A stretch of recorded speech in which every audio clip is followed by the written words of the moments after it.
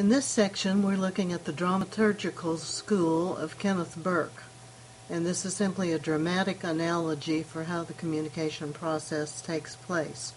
My thanks to two students, Arcana and Amita, for finding some of the clever artwork that we've used on these slides. It's a better presentation thanks to their efforts.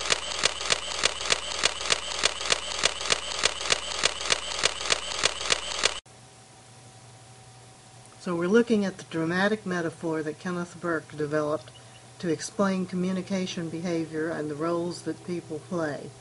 This combines the methodologies of Kuhn and Blumer. Remember, we said after the study of symbolic interactionism that Blumer retained a qualitative approach to the study of communication, and that Kuhn and his followers at Iowa took a quantitative approach. And Blumer at the University of Chicago was the qualitative, and Kuhn was the quantitative, So anyway, but these methodologies, as we've already discussed them, come back together, and it's a blend of these two approaches as we look at the work that's used and developed by Kenneth Burke.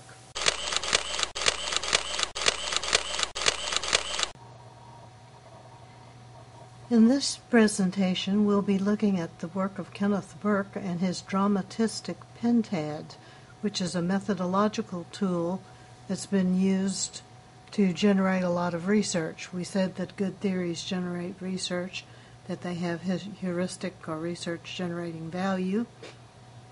And in this case, we have a dramatistic metaphor or dramatic metaphor that's being used to explain communication behavior and the roles that people play as they exhibit that behavior. This combines the methodologies of both Kuhn and Blumer.